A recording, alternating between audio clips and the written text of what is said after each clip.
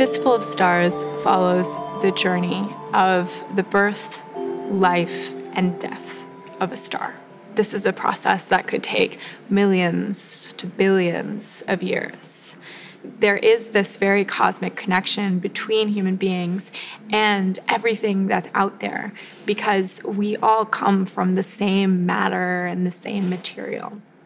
When you look at something called fractals, which are the repeating patterns that look almost like spirals, you see this pattern of fractals inside of galaxies, to the waves of the ocean, to the twirls of leaves, to the pattern inside of our veins.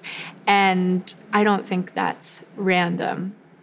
Science is writing into the stars and into our own bodies a equation that nature creates. And so I think, it's very beautiful that you can find this connection between the blood that runs through our veins to galaxies in the sky.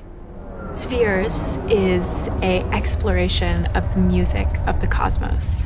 It's a 3-part series that takes us on a journey from our planet into the deepest depths of the cosmos to fall inside of black holes, and then tracing the history of sound through the universe, make our way all the way back to our pale blue dot.